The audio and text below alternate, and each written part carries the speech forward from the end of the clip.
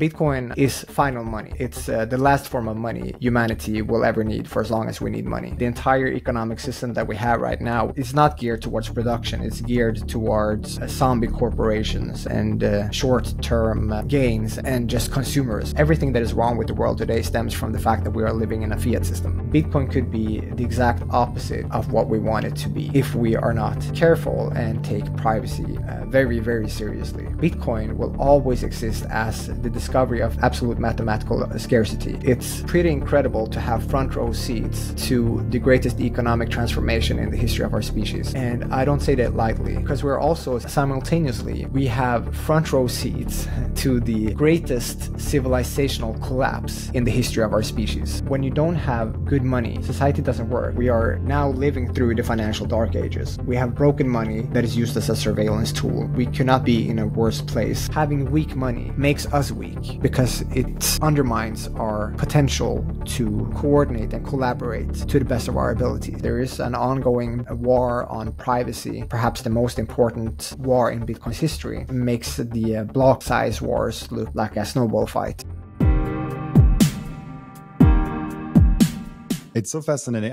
When I explain Bitcoin and the essence of having sound money, I usually use doctors as an example, because if you have a sound money, it's amazing. You can just like do your job and save in your sound money, and you don't have to be a portfolio manager on the side. And usually like if you are on a day job and you are saving lives during the day, you don't want to be in a portfolio manager when you come home, because saving lives and being a doctor and whatever you're doing in the medical scenes is enough already. And it's so funny because I never spoke to a doctor on my podcast, but I use doctor quite often as an example for that. There's a first for everything. Yeah, so this is the idea popularized by Seyfedin in the Bitcoin standard, because it's really is symptomatic of a broken economy when someone who has an education like a doctor or if you're a lawyer or whatever it is, something that took 5, 6, 7 years of school and then years of practice, and then you still have to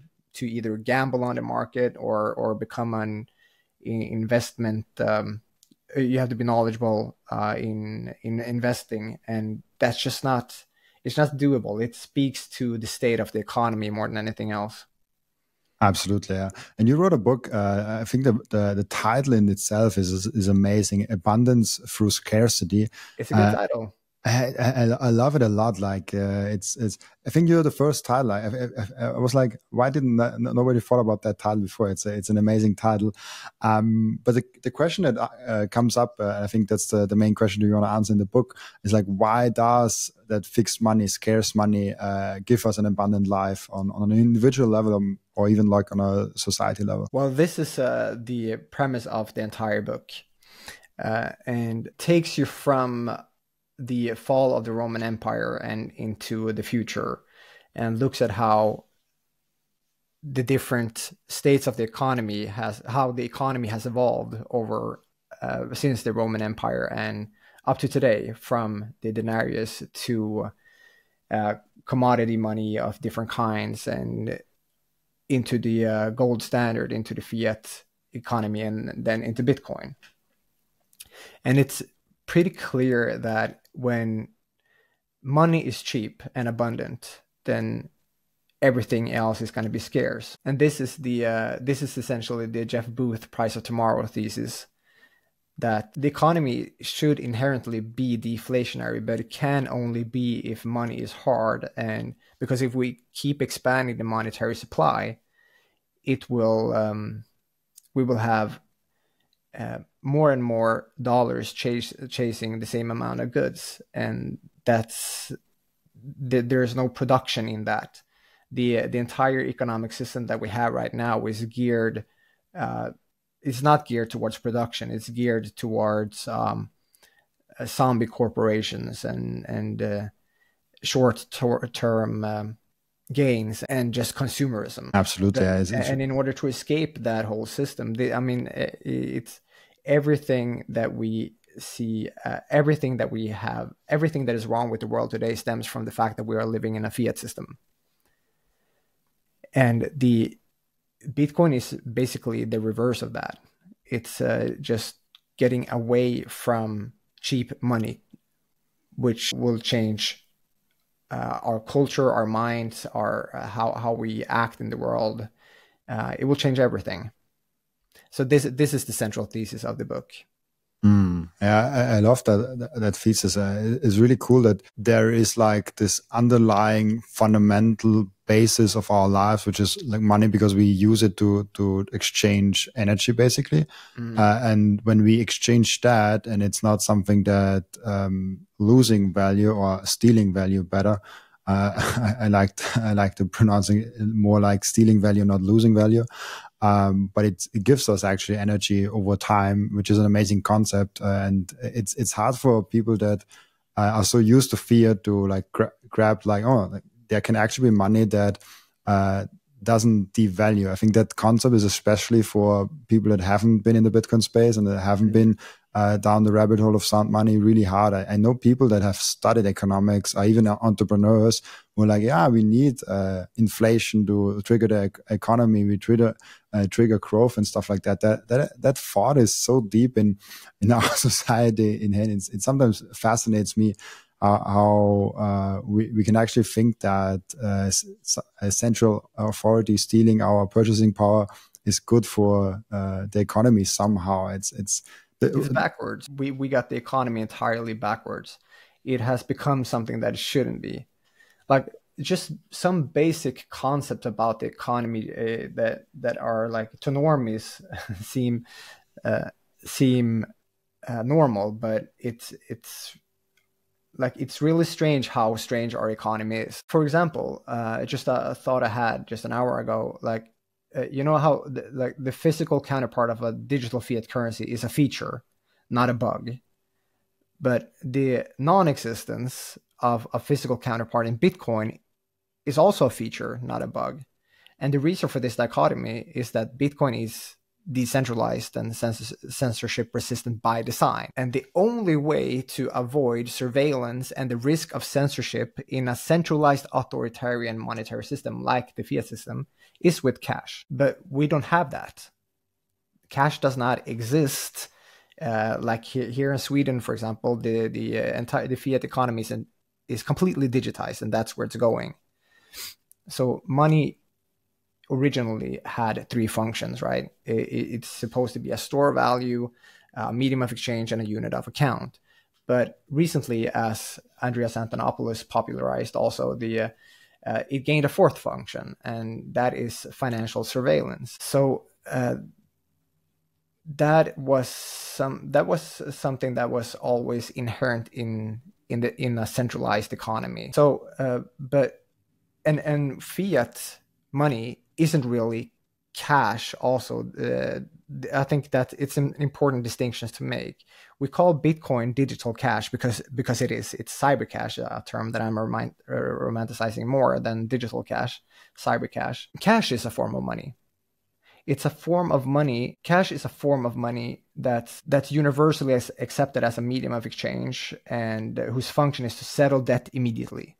So technically, fiat money isn't cash. Fiat cash isn't cash because it doesn't settle debt.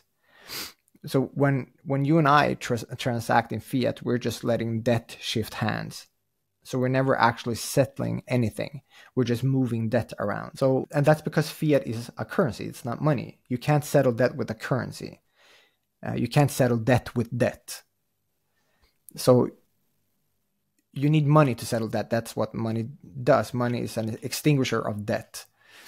And Bitcoin is money. Bitcoin is also cash because it settles debt immediately upon transaction. So, and there's really nothing exciting about this. This is just how it should always have been. But our monetary technology, the fiat system, got corrupted along the way and mutated into this disfigured beast that is the fiat system. So Bitcoin in a way is just a way back to normal, just a way back to normal life? Yes, exactly. It's just back to normal. That's exactly what Bitcoin is. That's an interesting think I never thought about that. Like I always thought like it's the evolution of money. It's some a progress of money, but it's actually like just just going back to a normal sense. It's vanishing the virus out of the system and going back to a normal state. I love the way the fiat currencies, the fiat system, the entire fiat system was it gets a bad rep, but it was absolutely necessary. The reason the fiat system came about in the first place, and the reason was because we were globalizing the economy. We couldn't use gold because gold is hard and expensive to transfer. It's slow, essentially. And we needed less money with less friction in a globalized economy. And that's where the fiat system was born. And it has served us incredibly well up until now. Now the world has evolved past the fiat system. And as the world has evolved past the fiat system, it's like fiat were these rocket boosters that brought us to a certain altitude. And then now it's time to drop those rocket boosters, because now we're in the actual spaceship, which is Bitcoin. And Bitcoin, I've argued this multiple times, is final money. It's the last form of money humanity will ever need for as long as we need money. Even like in thousands and hundreds of thousands of years, there will always be Bitcoin. That is how I see it. Because what Bitcoin is, like, here's the thing. What we have to make the distinction between Bitcoin and the ecosystem of Bitcoin. So what Bitcoin is at the most fundamental level is the discovery of absolute mathematical scarcity. And that will always be underneath the actual ecosystem. But then we will build, wallets and have the network and all of these things. And it that layer, the entire ecosystem, we can mess that up. We can mess that up. And I think we are at a very critical time in Bitcoin's history, where we are right now battling the most important war in Bitcoin's history, which is the battle of the right to privacy. Because privacy is not baked into the base layer. It is, and it's not something that we should even have to ask. It's something that we're born with. We are born with our right to privacy. It's just something that is inherent. It's something that we have as human beings. It's not something that can be given to us. It can't be given to you. It's just something that you are born with. The right to privacy. It's like your right to your consciousness, or the right to your body. It's not something that the government or anybody else can give to you. They can only take it away from you, and they do, but there's no such thing as giving people rights. There's only such a thing as taking rights away from people. And we are right now at this crossroads with Bitcoin, where there's the war for privacy technology. And there's this big government clampdown on privacy technology, as we saw with the Samurai wallet, and now also with Duro, Paulo Duro, Telegram CEO. So this is it's a sad state of affairs that we're in currently, but this is just our current iteration of the Bitcoin ecosystem that is undergoing this transformation, this evolution. I think that we will come out on top. I think the cypherpunks will eventually prevail because they are cypherpunks and you don't bet against them. But we could also see the case where the entire Bitcoin ecosystem is essentially captured, corrupted, hijacked by the state, and used for a massive Orwellian dystopian surveillance tool. Bitcoin could be the exact opposite of what we want it to be if we are not careful and take privacy very, very seriously. And we are right now in the midst of this war, and we could lose this battle, in which case Bitcoin could become the worst thing to ever happen to humanity. But we are this is only the ecosystem of Bitcoin. Bitcoin will always exist as the discovery of absolute mathematical scarcity. It's like a new fundamental constant in the universe that we've discovered, like zero. It's even more important than zero. It's absolute mathematical scarcity in cyberspace. This has never existed before. It's never going to exist again in some other forms. You don't discover the speed of light twice. There's not going to be another speed of light, and there's not going to be another absolute mathematical scarcity of Bitcoin. And on top of this discovery, we've built the Bitcoin network, and we can, if this iteration of the ecosystem turns out to be too fragile and it's hijacked by the state and it becomes this dystopian Orwellian dystopian surveillance tool, then in 300 years, 400 years, 1,000 years, absolute mathematical scarcity will still be there, available for us to rebuild a new ecosystem, much like the spark of humanity didn't disappear with the fall of Rome or with the fall of any empire or civilization. We rebuild. That's what we do. And we're better each time. So you're saying there's a chance that Bitcoin's ecosystem gets captured, but not Bitcoin itself. Bitcoin is uncapturable. Like, how are you? Until we are like a Kardashev type 4 type of a civilization that can actually manipulate the fundamental laws of the universe, we are not going to be able to change Bitcoin. Bitcoin is. It's like you're not going to manipulate the number 0. You're not going to manipulate the speed of light. You're not going to manipulate. I like that. I also feel it. I also see it like that. It's also crazy when you think about that Bitcoin actually could be there for hundreds and thousands of years, and basically till the end, whatever this is. It's finding money.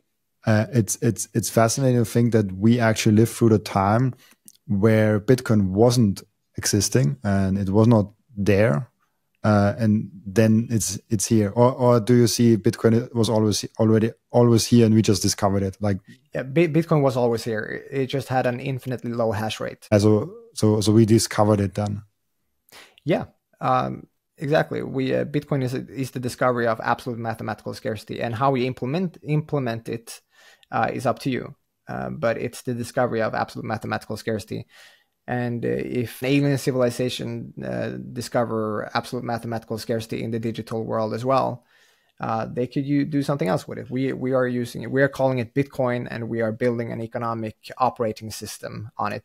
We're building the new world economy, an entire economic operating system. And I cannot stress how incredible it is to have a new economic operating system. People don't fathom how deeply this impacts the world. I mean, the world as we perceive it is essentially the economy, and we have a entirely new economic operating system, which is just a fascinating idea. How different? Let me ask you this way: when we have now a world that has Bitcoin discovered already, but only a small portion of the world actually knows about Bitcoin and how powerful it is. What changes when everyone knows how powerful it is, and it is normal as air, and it's normal as now fiat money is normal?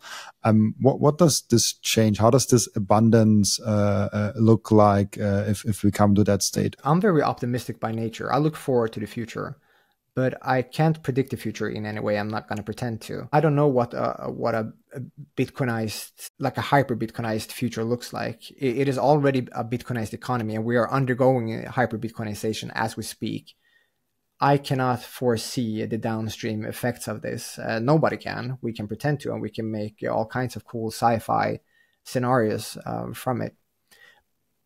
But what I will say is that it's pretty incredible to have front row seats to the greatest economic transformation in the history of our species. And I don't say that lightly. Because we're also simultaneously, we have front row seats to the greatest civilizational collapse in the history of our species.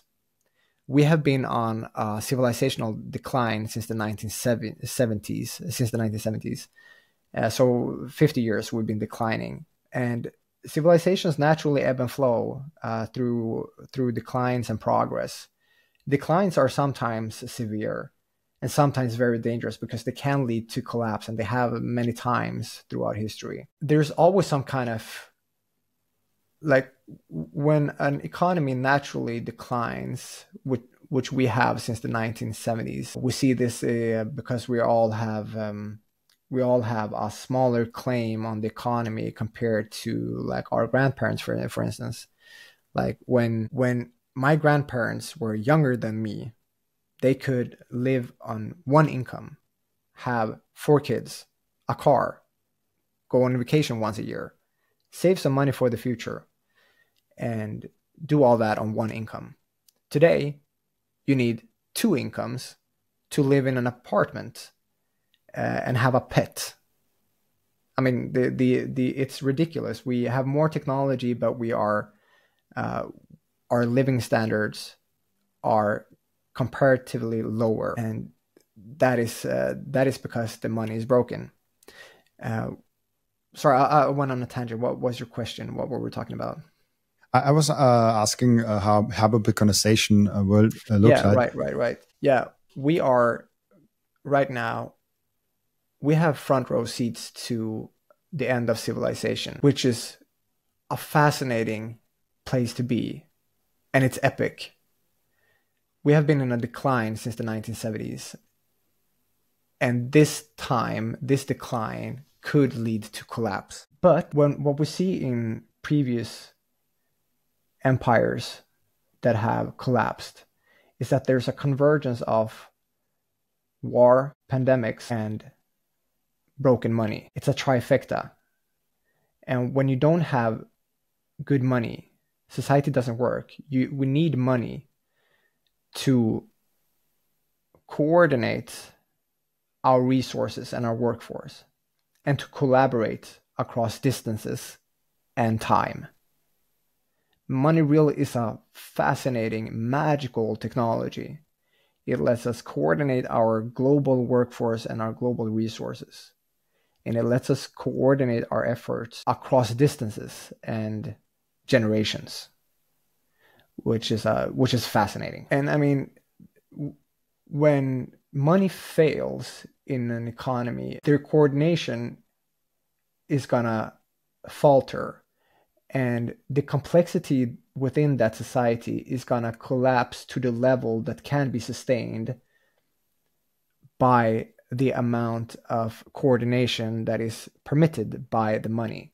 So there's sort of a direct correlation between how hard the money is and how well functioning it is, and the complexity of society that it can sustain. Meaning that if you have good money, hard money, infinitely hard money, which Bitcoin is, it's infinitely hard. There's nothing else that can ever be harder. There's 21 million Bitcoins, and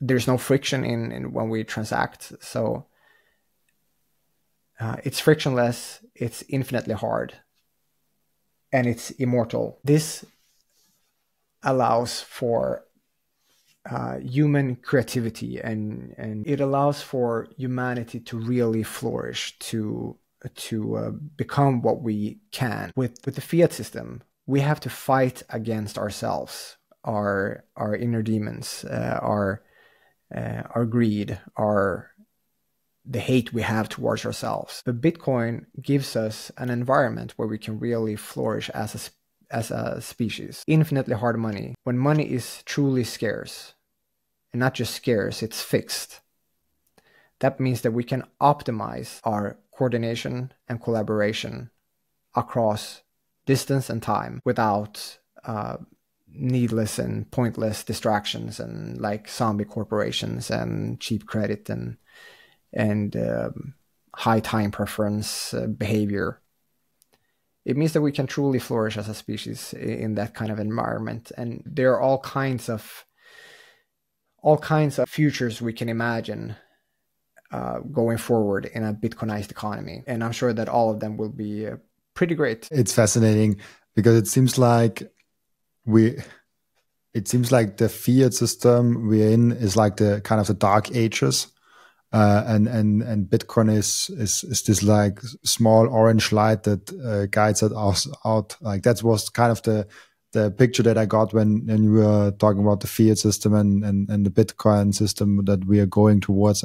I like the comparison a lot and how you put it. Really, really cool. One thing. Sorry, go ahead.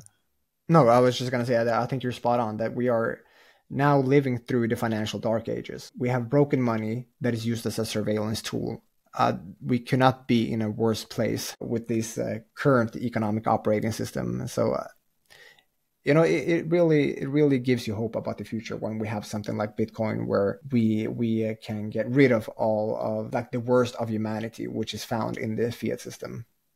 One extremely fundamental thing when you think about money is time. Time and money and energy, are like the three things are kind of all interconnected. And I also ask every guest of mine what topics they want to speak about. I think the first one actually you wrote back to me was time, which is also fascinating. How has Bitcoin changed your perception or your meaning of time? I'm not sure that Bitcoin has changed a lot for me when it comes to time. Well, it has lowered my time preference, but that sort of feels trivial after a few years. But I guess it's not. Like if you talk to a normie with high time preference. So I mean, that it's just a personal transformation that we should all undergo. We go back to what is inherently true about ourselves, and as human beings, we have a natural short time preference. We have a long time horizon. We look deep into the future if we are permitted to, but the fiat system disallows it. So Bitcoin is just going back to normal. It allows us again to think about the future and plan for the future. But I think what changes, there are a lot of things that have changed for me recently, like with regards to how I look at reality and time. I'm not sure in what end to start here, because I think we could go down a rabbit hole of time and quantum mechanics possibly. Let's do it. Should we do it? Yeah, I haven't I don't know what quantum mechanics and time have together. So like I definitely learned something new. All right. Actually, here. Let me show you. I'm reading this book right now. Something Deeply Hidden by physicist Sean Carroll. It's a fascinating read. It's a bit mathy, and there's a lot of physics in it. But if you can stomach that, it says something quite profound about our reality. So this is something that has like fundamentally changed how I look at reality, and this is really fascinating. So there are essentially two interpretations of quantum mechanics: how the universe works at a fundamental level. There are two schools of thought. There's the Copenhagen interpretation of quantum mechanics, and then there's the many worlds interpretation. And they're both equally fascinating, and they're both equally terrifying. Both of these realities shake me to my core, and I'm not being dramatic here. Well, I am, but if you contemplate deeply the implications of these two realities, it changes your relationship with reality, because it changes the nature of reality. And what can be more fascinating and terrifying? So to understand these ideas, these two realities these two theories about reality, you have to know just very superficially what quantum mechanics is and what is meant by the term superposition. And this is not complicated at all. I mean, it's the most complicated thing in the world, but just the definitions are not that hard to grasp. So quantum mechanics is just a branch of physics, and it is our best understanding of the universe. And it's not an approximation of the universe. It is the universe. And what is meant by the term superposition? Well, sorry, let me go back. The quantum mechanics, what it says is that it describes particles and events as existing in superpositions and behaving probabilistically. And superposition means that something is in two states or two places at the same time, which is very, very counterintuitive to us human beings. But the universe is in no obligation to make sense to us. So the cat can be dead and alive at the same time. Actually, it is. It's both things at once. This is just very counterintuitive to the quantum universe is very counterintuitive to the human brain. But it is what it is. And this has implications for reality. So first, the Copenhagen interpretation says something truly fascinating about quantum mechanics.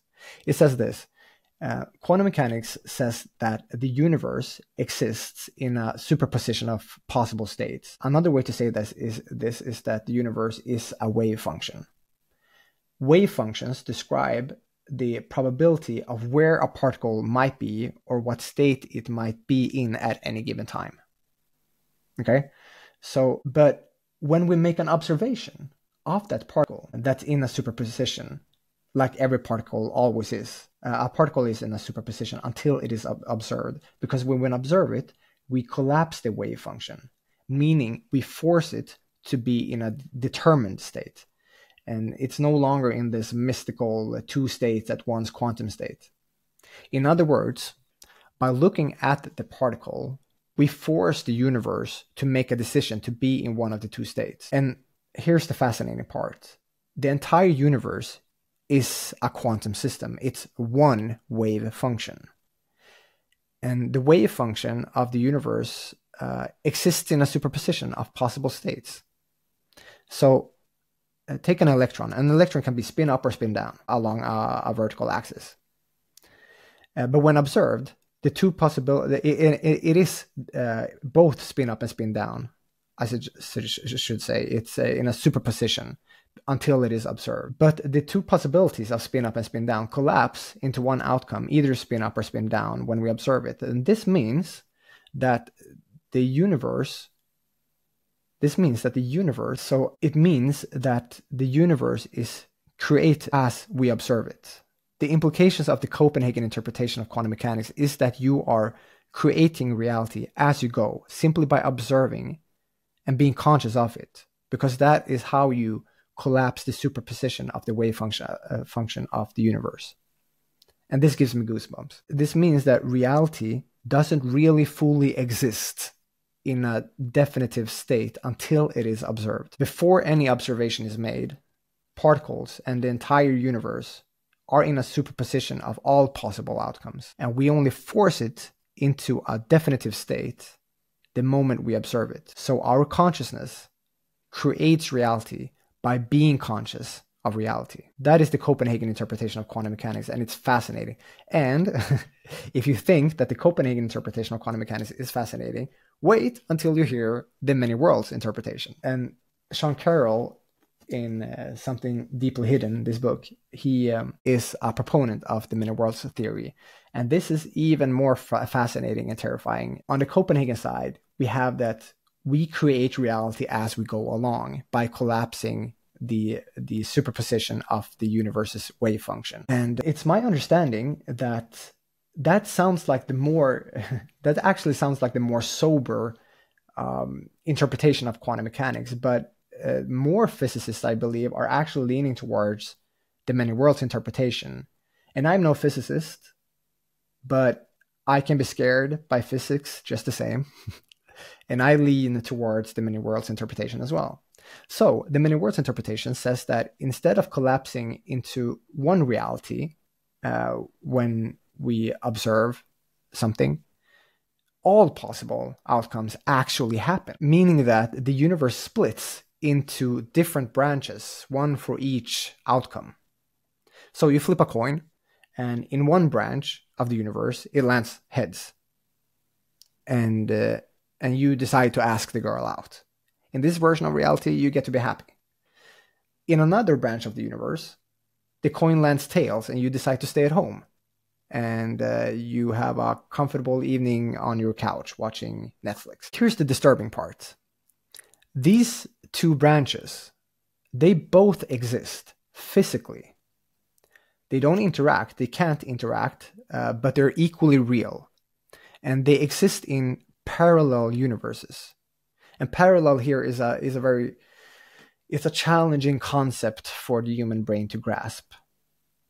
But in the many worlds interpretation of quantum mechanics, there's no need to collapse the wave function. There's a lot of criticism against the Copenhagen interpretation because, like, what is an observer really? Can a machine be an observer? Does it have to be conscious? What is an observer?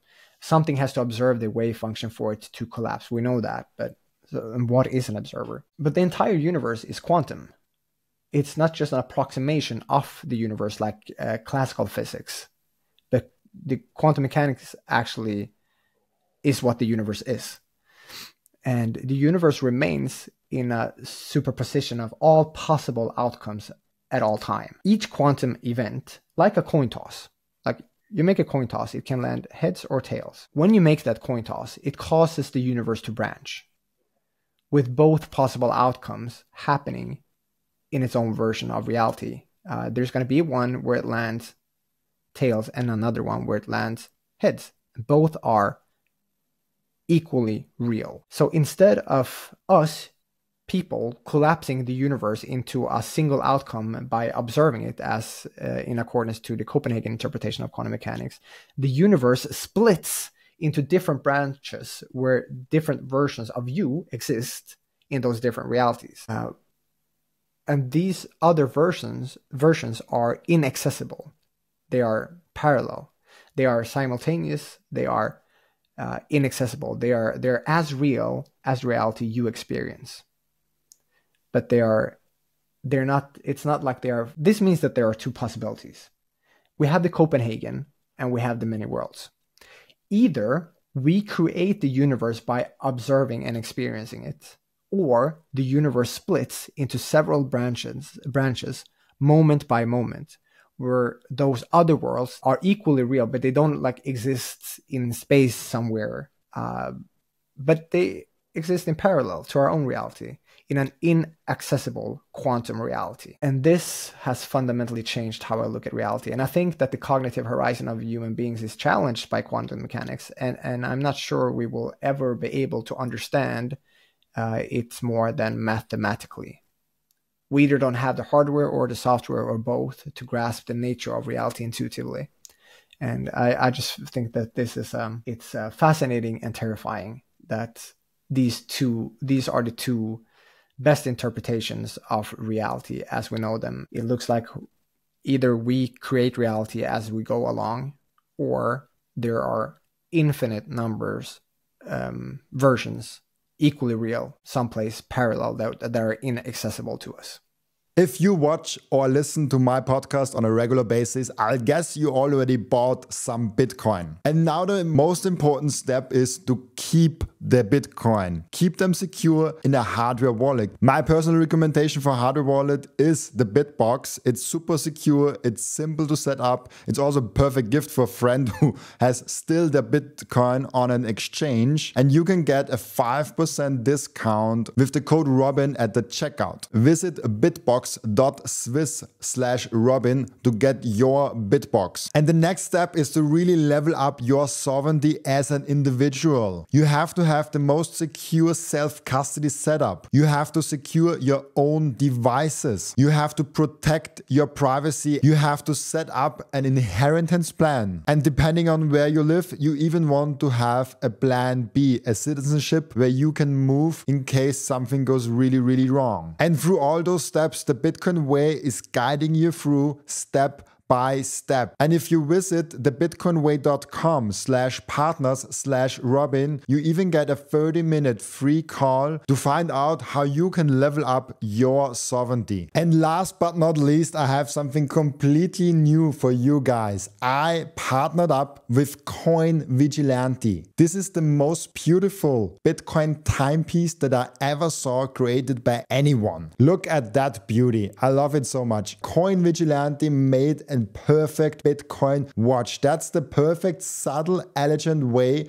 to go out there and show that you are a Bitcoiner. And that watch brand is Bitcoin only. Make sure to check out the link in the description for this amazing Coin Vigilante timepieces. Those watches are amazing. I love them so much. It was really hard for me to pick the one that I want to have because there are a lot of great options. I went with the new Transparency edition. They are all limited, so grab yours. Those will not be available for a long time, but there will come new models and new amazing designs along the way. That is fascinating. Yeah, I actually never looked into that. I heard the words already before in series and movies and stuff like that, but I never really looked into quantum mechanics like that. It's fascinating to understand that now a little bit. We all just want deeper experiences, right? And there are many ways to have deep experiences. I think that understanding reality is one of the best ways to experience it more deeply. And the best way to get to like a more fundamental, a deeper understanding of the fundamental nature of reality, you first of all need to observe it, which you can do through meditation, and you can have some help with psychedelics here. But to also understand it physically and mathematically, even if you don't understand the math, if you don't speak that language, I don't speak math beyond like high school or some basic university math. I don't speak math like the physicists do, but you can still understand the implications of their work by analogy. That can lead to some, I think for me, that is the best way to have a deeper experience of reality. I've been spending a lot of time in nature lately. I'm in love with it. I'm mesmerized by it. I love the beauty, and I love the technology of nature. I think nature is a great place to have some of the deeper experiences. And I've been contemplating like how arrogant we human beings can be sometimes. Like how we think that we are so technologically superior to anything else that has existed besides us. But if we compare nature's technology to our own technology, if we were to make that distinction, it can be argued that you can't really make that distinction because the technology that we create is nature as well. But like if we make that distinction for argument's sake, that there's technology that nature has created and there's technology that we have created, we are lagging behind. The technology created by man by no means compete with the technology of nature. Like we are nowhere near the sophistication of nature, and thinking otherwise would only prove our arrogance as human beings. And here's okay. So a few examples. Like here's what nature can do. Nature builds self-replicating. We have never built anything that's self-replicating. But nature builds self-replicating conscious machines that last for hundreds of years in human beings. Nature has created us, and I think we are nature's magnum opus. So that's where I'll start flexing on nature's behalf. It created humans. So everything that humans create basically also created nature because nature created humans. Yeah, exactly, and that's the distinction I want to make. That's what I said. That I want. If, for argument's sake, we can just, if we want to marvel at nature's technology, I think it can be beneficial to compare it to human technology because we understand, we have an intuitive grasp for our own technology, but we don't really appreciate how sophisticated nature's technology truly is. But nature can actually create self-replicating conscious machines. We can't create anything that's self-replicating, let alone conscious. But nature has other cool tech as well. Like take biological memory, for example. Nature doesn't use papyrus or hard drives to preserve information. It uses DNA. And DNA lasts for eons. DNA has preserved information like the blueprint for ion channels for billions of years. So we have nothing that comes close to preserving information over any time that even compares to what nature can do. Like the best we have done is to build things out of stone and to carve things into stone. But that deteriorates over thousands to a couple of million years. We have actually now found a way to preserve information over longer periods of time. For example, we have sent the Voyager craft into deep space. And those craft contain the gold record with photos, music, and a small library of human knowledge. And we sent that out into the cosmos, kind of like a monument to humanity, or a tombstone if you want a darker look at it. And those spacecraft, Voyager 1 and Voyager 2, sent out in 1973, I think, they are gonna sail the cosmic oceans for billions of years intact. So now we actually found a way to preserve information over long periods of time, but like it's not as dynamic as DNA. And nature has more cool technologies, like a third extremely cool technology that nature has that we can't compete with by any stretch of the imagination is photosynthesis. And you know what makes photosynthesis so cool? Like, are you familiar with the concept? Yeah, I mean, from the sun you get the energy, and then it grows. That's basically what I know about it. Absolutely, it's what has brought life to this planet, essentially. And what makes it so cool is that it's a quantum mechanical computation at room temperature. Let me explain. Like, we have no idea what photosynthesis is, or like how it works. We can observe the molecules and we can see what they do, but how they actually do what they do is far beyond the grasp of any human. So, like, if you look at photosynthesis, like take a plant, there's this light harvesting molecule in the plant. It absorbs sunlight, and that absorbed energy, hear this, is in a superposition.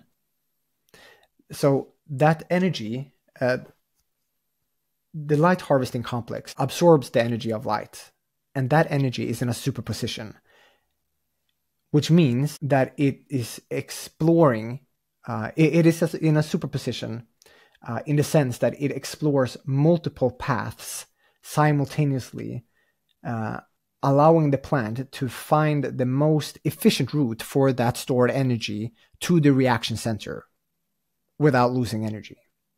Essentially, performing a quantum computation to optimize the energy transfer from the light harvesting complex to the center of the where the energy is going to be used. It explores multiple paths at once, and that is a quantum computation. And it does this at room temperature. That is the most fascinating thing. Because remember, for us humans to do even simple calculations with a quantum computer, we need to keep it at around minus 273.135 degrees Celsius, which is around 2.7 Kelvin. And the reason we need to keep it so cold is to prevent something called decoherence. Decoherence is when qubits lose their quantum properties and start acting like a regular object. Qubits are the bits of the quantum computers. Like traditional computers are made of transistors, which can be either on or off, 1 or 0. 1 is a bit, 0 is a bit. So regular computers work with bits. But in quantum computers, the bit is a qubit. So instead of being just 1 or 0, it can be both at once. It's in a superposition. It's both 0 and 1 at the same time, and every number in between at the same time. It's all the numbers at the same time. It's the superposition has not collapsed into a 0 or a 1. It's not classical physics, it's quantum physics. So, and I mean, the superposition is not very intuitive to the human brain. So as I say this, it's kind of like I'm trying to explain it to myself, because my cognitive horizon is limited here. I can't grasp what it means, what superposition actually means. I've tried extensively to grapple with this concept, but I'm a monkey, so I can't. And that's so fascinating to hear that there are like several realities, or we create reality when we observe things, which is also interesting to think. If the many worlds theory is right, then there are like many Bitcoin blockchains. Like there's maybe even like realities worlds without Bitcoin. I actually made a video about this, or did I make it? I'm not sure. I have a script at least. I'm not sure if I made a video about it yet. Like just the idea that it's just a fun philosophical idea that Bitcoin may actually be like a break in quantum reality, because it is the one truth through time that doesn't branch, which is just a fun thought experiment. It's not true, but it helps. It gains some perspective on reality and on Bitcoin. I just wanted to finish the point with quantum computers here. Just let me drive on the point real quick. Like, so to maintain this superposition in our quantum computers, the qubits must be extremely cold to prevent anything in their surroundings to move at all. Everything needs to be frozen completely still, because otherwise the qubits begin to interact with their surroundings, like atoms and particles moving around due to the heat. So we need to freeze every particle, every atom into place for our qubits to work. But nature doesn't need to do that. By the way, I can kind of like identify with these qubits because like on a personal level, they seem very autistic, and like they have ADHD at the same time. They need to be in a very calm and quiet place, and they're very easily distracted. Nature has found this way to make quantum calculations at room temperature without freezing all the molecules at the same time, or like while it's making these calculations. And that's what I mean when I say that no human being understands what photosynthesis actually is or how it works.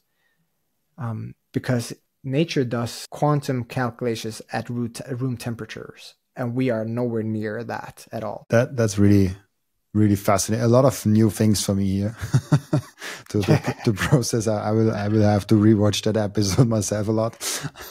Yeah, is this a Bitcoin episode? I'm not sure. Maybe not. Yeah, that's a fascinating thing. I have a Bitcoin podcast, this one here, and I talk every day about Bitcoin. But Bitcoiners bring so many different interesting topics to the show, where I think I only talk around 40% actually about Bitcoin. So I think most of the show is actually already about something else that touches on Bitcoin, because Bitcoin seemingly touches everything. But yeah, I mean, my favorite example for that is always I made with Lisa Huff a whole episode around parenting. Like we didn't, I think we maybe talked about, like we maybe mentioned the word Bitcoin like 4 times. I was making an episode with Michael Saylor. It was like 1.5 hours long. And just for fun, I was searching in my transcript for Bitcoin, and it was 205 times in there. Like we mentioned Bitcoin so many times. It's fascinating. So if Bitcoin only comes like 3 times in an episode, that's a really low number, just to give a perspective. So it's interesting how you can have a Bitcoin podcast and you talk about so many different topics. Imagine doing the same thing when you have like a stock podcast or something like that. You rather stick to your topic, but with Bitcoin, yeah, it doesn't translate. Yeah, with Bitcoin you can talk about everything. Also, the audience loves it. I think the audience would be bored after sometimes if the only topic would be actually Bitcoin. It's a Bitcoin podcast, but it's good that we touch on different topics, and then it's also always interesting how those different topics kind of coexists with Bitcoin. For example, with the quantum mechanics, where we have the blockchain that all of a sudden gives that truth to those different realities, where it's like, how does that translate? Or you said like we cannot make ourselves immortal, and then with Bitcoin you can inscribe your name. You can describe transactions, and make yourself kind of immortal in the Bitcoin blockchain. That's quite a fascinating idea. I think you made a video even about it. It's one of my more recent videos. Yeah, I think I've seen it. I'm on this. I have this project now. Like, I've had this YouTube channel for years, but I've never really made anything of it. So now I decided to just publish one video a week, and giving myself a hard deadline. And it's super difficult to make these videos in just a week, juggling like all the other stuff I have at least. So, but so far I'm on week 8 now, and I'm on schedule to publish a new one tomorrow. And this one is going to be about, well, again, a bit about human history, but it's a very, very fascinating concept, like how all of recorded human history fits into just 50 generations, and like the implications of this. I was sitting here editing just as we started recording, and it's also going to touch a bit on psychedelics, because psychedelics have been so transformative to our evolution, our development of language, and just how we think and what we think about. Psychedelics have really expanded our cognitive horizons in ways that few other things have. Like the things that have expanded our cognition to even a similar degree would be like having more calories and starting to use tools and language. So calories, tools, language, and psychedelics are probably the main drivers for our for the expansion of the human mind. You mentioned, I think, in a podcast or a video that you see Bitcoin as an economic psychedelic. I have a hard time always. It is. It is an economic psychedelic. Yeah. How do you mean that? What are the implications of that? I'm actually covering this in the video now that you mentioned it. That's interesting. Uncanny timing. Bitcoin it's not just an economic psychedelic. It's a psychedelic period, not a chemical one, but it's a psychedelic in a variety of ways. But it has very psychedelic implications for the economy. So in one way that Bitcoin is a psychedelic is that psychedelic means mind manifesting. So it shows what exists within. So psychedelics give you an inventory of your mental algorithms. They show you who you are, truly. You cannot close your eyes to the facts about who you are in a psychedelic state. They show you all the garbage that you carry within. They show all the flaws that you carry, but they also show you everything that's beautiful. Bitcoin holds up a mirror to the economy and says, this is all the trash that you have in the economy. You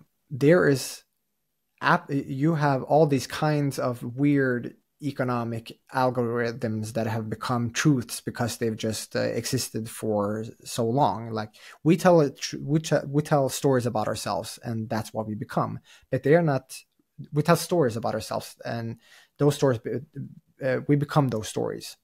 But they're not necessarily true. And psychedelics can show us that these stories that we tell ourselves are not true. Like if you tell yourself that I could never run a marathon, or I could never lose weight, or I can never find a partner, or I could never write a book, these things become who you are. All of the stories that you have about yourself, they become who you are. Psychedelics show you that these are just stories, and that you have the ability to reprogram your mind and by changing these stories. Like the difference between a smoker and a non-smoker and someone who's trying to quit is that the person who actually quits they have changed their story. They are no longer a smoker. So there can be a person who has not smoked for 16 months, or 16, weird number, 6 months, and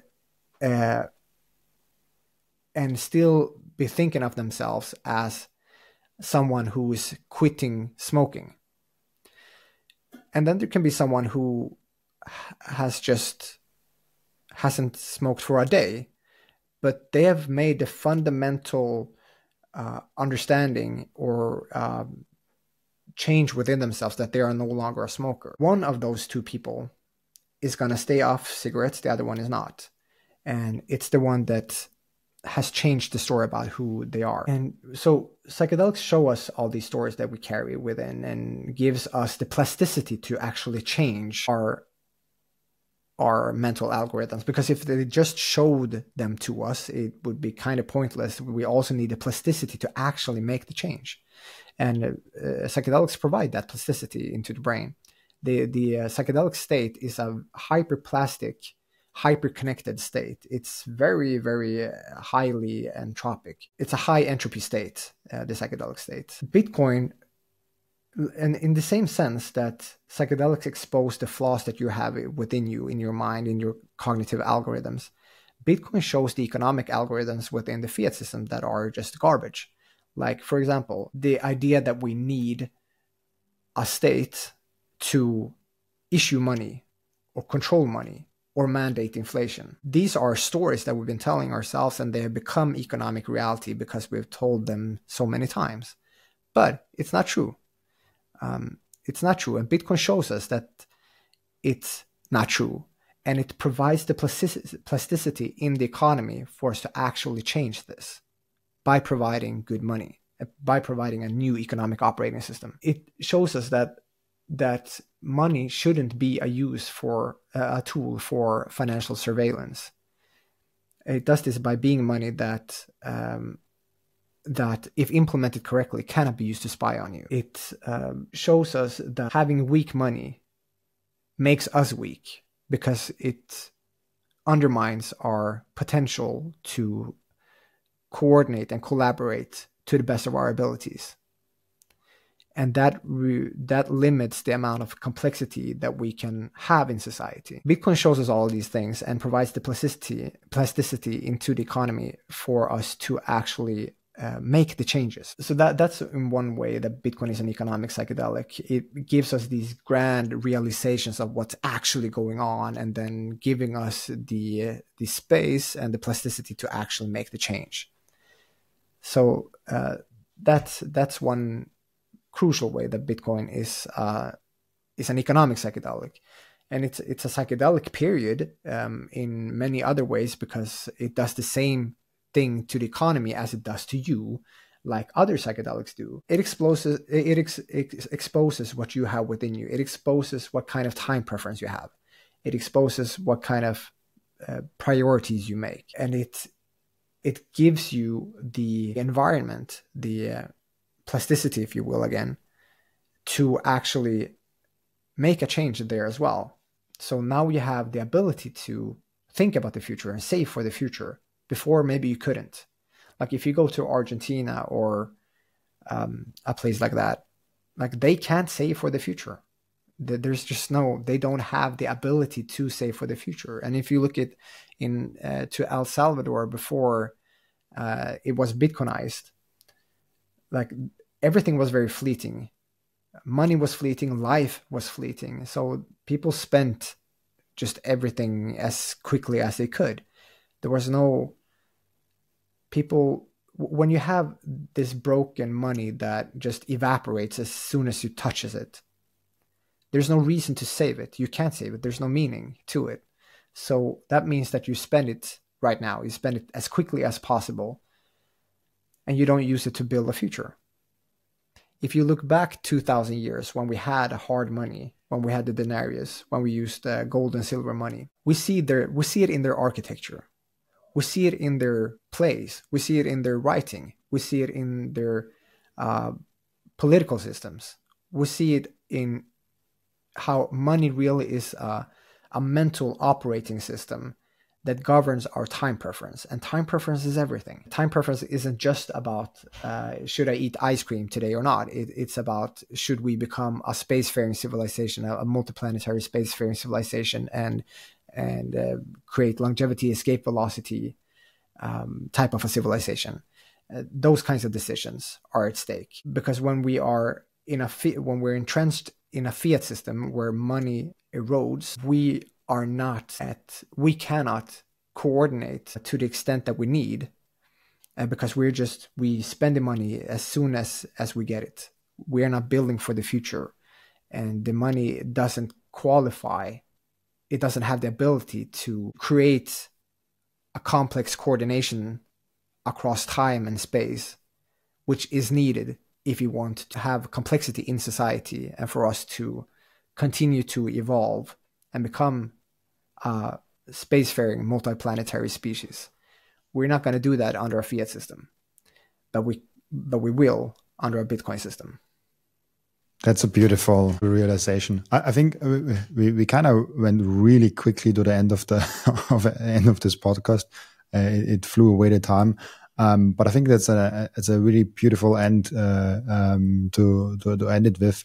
I have two end routines in the podcast where the first question is always the same question for each guest, and I usually ask, "What can we learn from you besides Bitcoin?" But I will ask you, what can we learn from you besides all the things that we already talked about in this podcast? I like to do a lot of things. I'm not sure that I am the greatest teacher of anything, but what I'm very good at having good experiences and living life. Like there are some experiences that are truly expansive and like unfathomable, and I like to go into these places, and I think I'm pretty good at helping people get there as well, to have deeper experiences. There are so many people who have anxiety, who go through life having some resistance to have resistance to life. What we need to do is just quiet the mind and open our hearts. Quiet the mind and open the heart. How do we quiet the mind? We meditate. How do we open our hearts? We just find an ember of love and focus on that thing and feel that love intensely, whether it's for your breath, for being alive, for a sibling, for a parent, for a child, for a pet. Find some kind of ember and feel that love intensely, and then let it expand. And when you get good at expanding the feeling of love, you can expand it to encompass the entire universe, and you love everything about the human experience, the good and the bad, the whole spectrum. And that is the only way to live life. This is something that this is a journey, like my spiritual journey is the most important thing to me in my life. And I want to bring as many people along as possible to a more awakened state. So that is something that is very important to me right now. And that is something that I think that I have to offer other people. Beautiful. I like it a lot. I think could be hard to offer it to other people, but probably it's possible. I like the thought a lot. They're really cool. The other end routine of the podcast is where the previous guest is asking a question for the next guest without knowing who the next guest actually is. And the previous guest asked you the question, is it important to separate Bitcoin from political views? If so, why or why not? Especially in an election year, kind of relevant. Well, that's a good question and a super cool thing that you do in your podcast. I like that. That's cool. Cool that you have that. So, two thoughts here. First, Bitcoin Honey Badger doesn't care. Doesn't matter. It really doesn't. It really doesn't. But then that's the short and true answer. Like the whole thing with having party politics is not. It's what's the word? It's a new phenomenon, and it's not always going to be like this. We're not always going to have politics in the same way that we do now. It's a fleeting occurrence, and in 400 years it's going to be radically different. We're gonna be organizing ourselves in much more sophisticated ways than we are right now.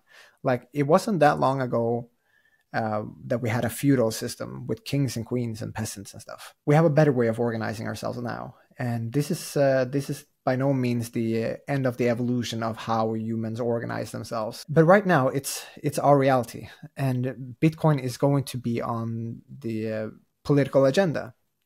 it's inevitable. And this is my second thought, that like we are gonna have pass through quite a few stepping stones that are just like ETF, inevitable. It's going to happen. It's on the way to Bitcoinization of the economy. We cannot Bitcoinize the economy without going through these steps and hurdles. There are going to be battles with the state. There is an ongoing war on privacy, perhaps the most important war in Bitcoin's history.